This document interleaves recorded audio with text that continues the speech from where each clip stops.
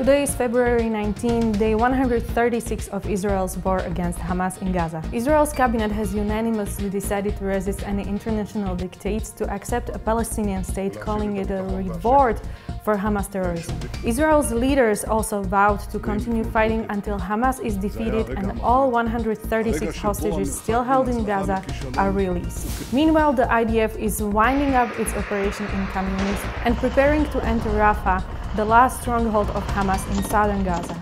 Egypt and the US are demanding that Israel first devise a plan to ensure the safety of 1 million Gazans living in tent camps in Rafah. But both countries seem to agree such an operation is needed to free Gaza from the grip of Hamas. If the talks to free more hostages remain deadlocked, we can expect an Israeli move into Rafah within the next 2 weeks. Please pray for the safe return of all the Israeli hostages and for Gaza to be fully liberated from Hamas. Thank you for your continued support, and we wish you a blessed week from Jerusalem.